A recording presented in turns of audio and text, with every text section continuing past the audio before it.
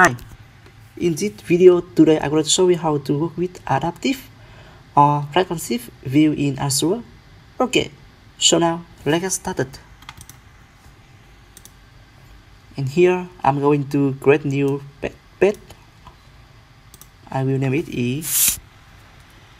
adaptive view. Okay, I open this one to view the detail. And then on this page, I'm going to create some item here. I have a heading on the top, and for the I will have an image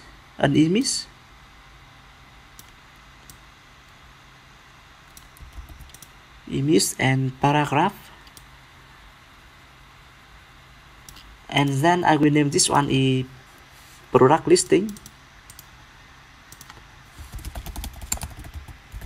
Okay, I make this one is smaller, working area is smaller, and then I copy the image and text, duplicate it here, paste it here.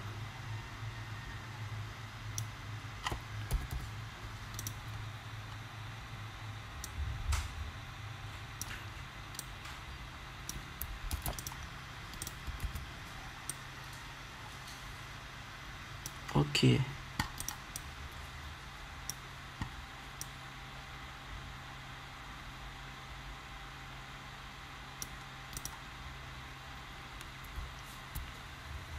Okay, I save it up. And here you click on the right preview button here to view it on browser.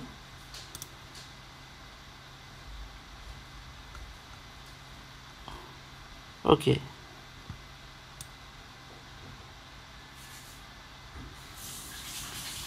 So here when you view it on browser, here we have a product listing, and if we keep this browser in this side, it look better.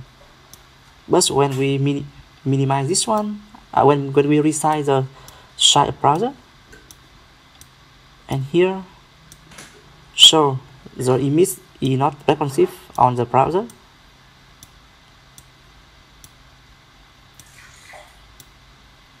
Okay. And then in this video today I will guide you how to make this one responsive on browser. So that means when the user view is on the browser, if the image is responsive or the content in the browser page is responsive, so it will make the user feeling comfortable. Okay. And back to the Axure, and you click on the project menu and select the adaptive view set. Okay, so here in this pop-up you click on add button. Yeah, we have some the preset here is the option for you to select. You have some view in web, Apple and Android. Yeah, for the web I will select option is large display, and the width will be 1200 width. Okay. And then add new for another option is landscape tablet. No, I will select the portrait tablet. Okay, select one more. For the Apple, I will select the option is iPhone 8. Another one for Apple is iPad 4. And going to select option for Android. For this one, I will select the bigger one is this one, and then the last one will be this one. Okay. So now back to the adaptive view page here. You take a look into the right hand. We have in the style we have a add adaptive view link here. You click on this one and then select the setting set, the view set you have to do the configuration before. You select this one.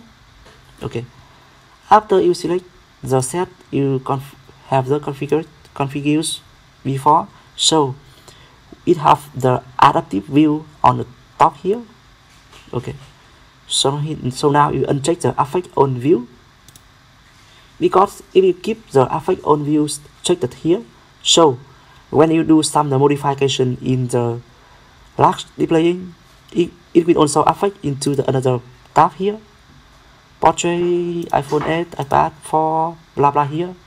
All of the chain will be affect to all of the view. Okay, so save this one first, and then I run it again.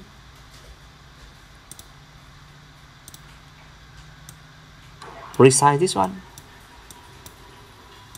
Yeah, it's working but not good. So now here we need to do some the adjustment for the content on each view here. Okay, firstly we select the last display. The layout will be look better. I select another option, the portrait tablets. Yeah, so when we select the portrait tablets, the third column will be hidden. So we need to adjust the layout here to make it look better. Something like this. Okay, I will make it here and do the same thing for last one. I save it. Okay, I will select the iPhone 8 here. In iPhone 8 only one column will be displaying, so I need to adjust the first column and then the second column content.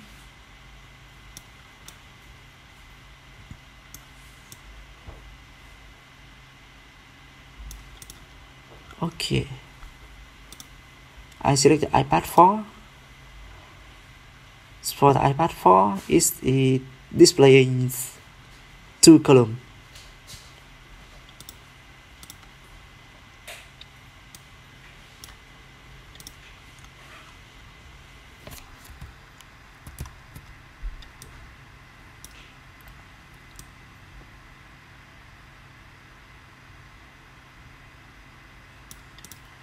Okay, and I will select the Galaxy S10. Okay,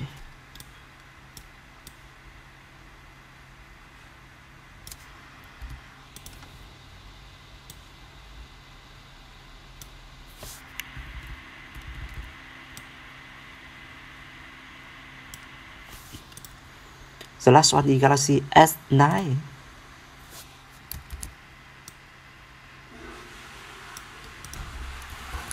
Okay, let's do the review. It seems look better. So now here I will run this on browser. Okay, firstly viewing is in the last displaying, it look good. 1200 resolution. Okay, another one portrait. Yeah, it's better. iPhone 8.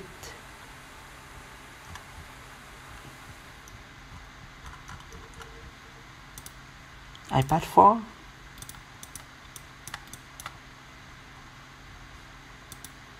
Galaxy S10.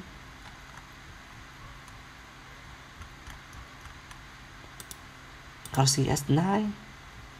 Okay.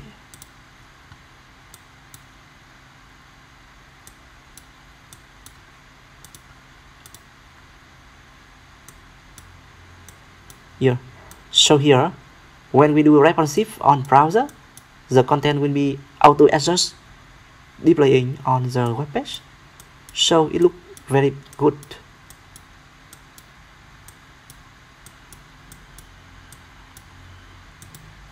Okay, so I think that's all for today. And after, if you need this video, you know how to do some the setting for adaptive view on the browser by using Axure for the prototype. Okay, of course, before we working with the adaptive view, we need to have some the set preset set for the viewing on the page. Okay, I hope this video will helpful for you, and let me know if you see any issue. Bye bye and see you later. Thank you for watching.